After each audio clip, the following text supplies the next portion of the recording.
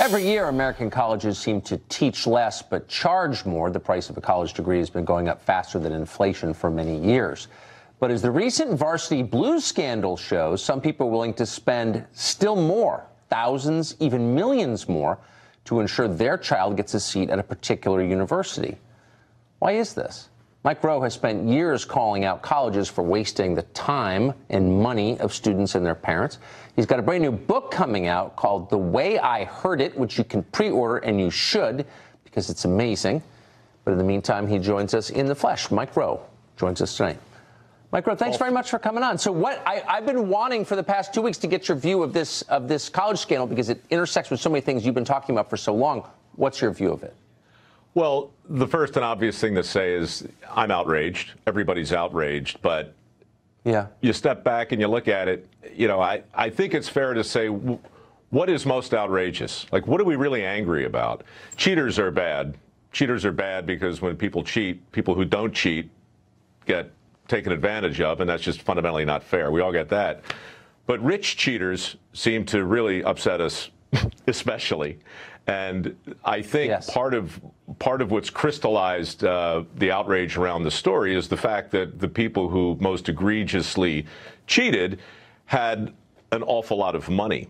And for my money, you know, as I stepped back to look at it, I was like, well, yeah, that is kind of disgusting. But where is the outrage for the cost of college in general? I mean, you don't have to be rich or famous to believe that your kid is doomed to fail if they don't get a four-year degree.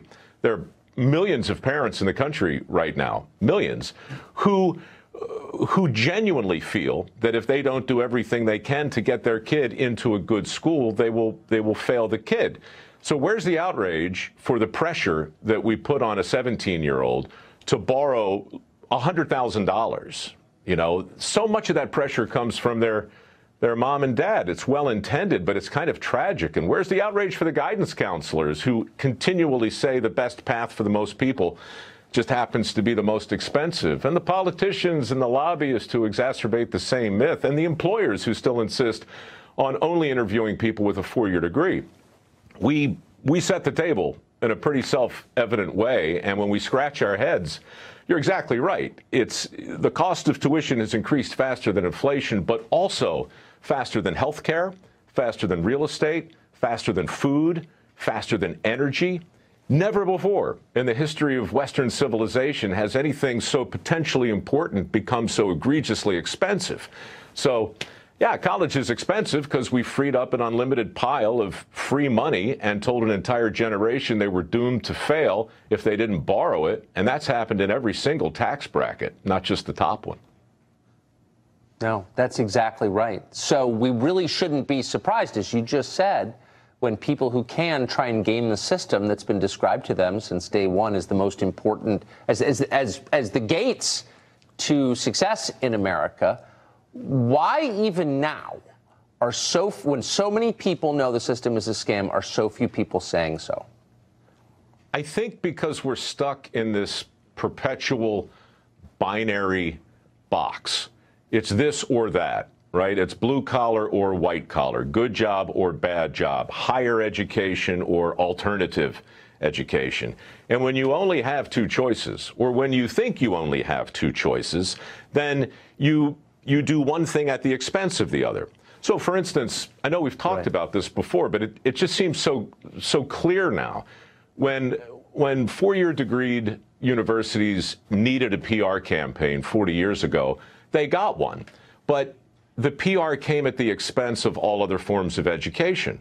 So it wasn't just, hey, Tucker, go get your liberal arts degree because it will give you a broad-based appreciation for the humanities. It was, if you don't go get that degree, you're going to wind up over here turning a wrench or running a welding torch or doing some kind of vocational consolation prize.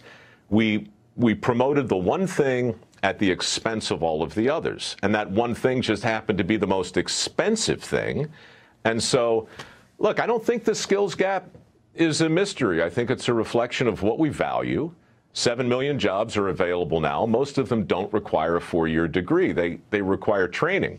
And yet we're obsessed not really with education. You know, what we're obsessed with is credentialing. And so people are buying diplomas and they're buying their degrees. It's a diploma dilemma, honestly, and it's expensive and it's getting worse. And it's not just the kids who are holding the note. You know, it's us. We're underwriting. You're totally right. And Felicity Huffman, who believed all the nonsense that, you know, she's been told for 40 years. We shall listen to you on this because you are right. Look, Mike Rowe, thank you. You're welcome. Thank you.